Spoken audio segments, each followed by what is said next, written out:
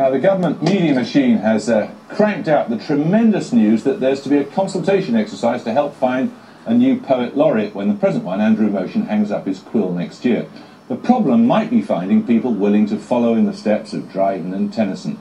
Ever since Alfred Austin knocked out lines on the illness of the Prince of Wales, across the wires the electric message came, he is no better, he's much the same. It's become a bit like a horrible hat which came as an unwanted Christmas present from some ancient aunt, and worse, one which you have to wear in public. However, we have one person who wants the job here in the studio, Murray Lachlan Young, and we also have the current holder, Mr. Motion himself. You'd be glad to get rid of this job, wouldn't you?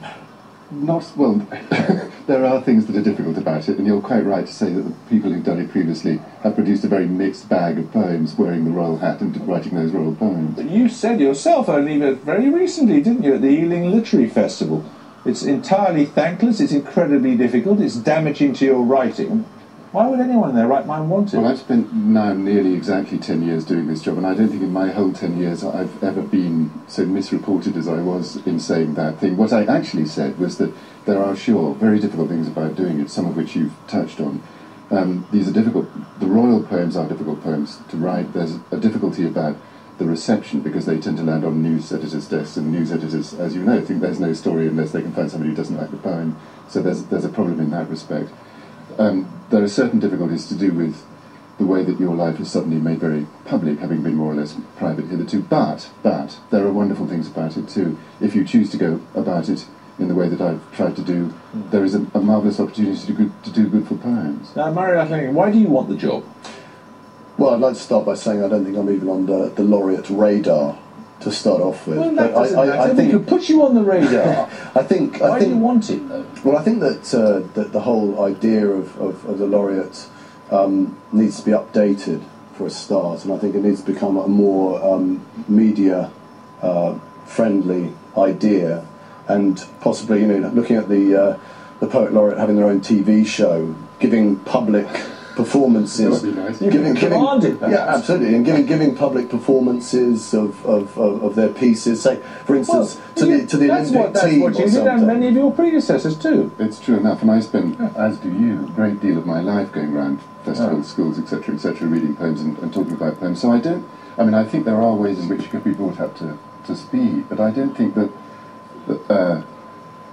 the template that now exists for it actually does need very much revision, because it's moved from being a courtier-like thing to being an ambassadorial for poetry type thing. Sorry, with the greatest respect, not a very successful ambassadorial occupation. I mean, when you look at, I looked earlier at the sales of poetry books, apart from the sainted Pam Ayres, Sure.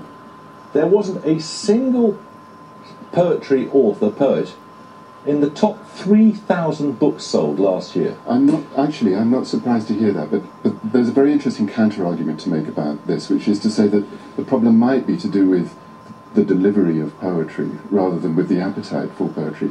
The Poetry Archive, which is my proudest achievement as laureate, an online library of poets reading their own work, now has every month, 1 million pages of poetry read on it. I think the problem is not the appetite.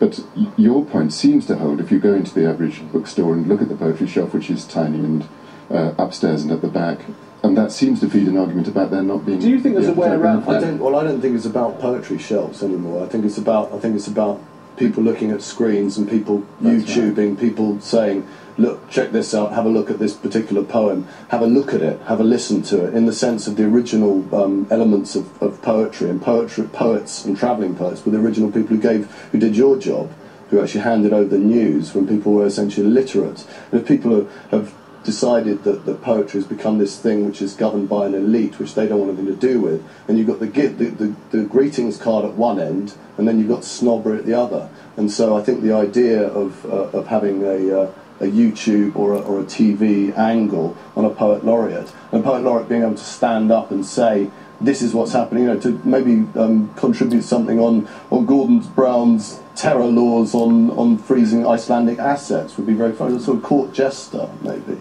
You don't think that, in a way, the poet laureate is rather like, you know, the old royal limner or whatever they call the royal painter? It's just a sort of role in a medium that's kind of past.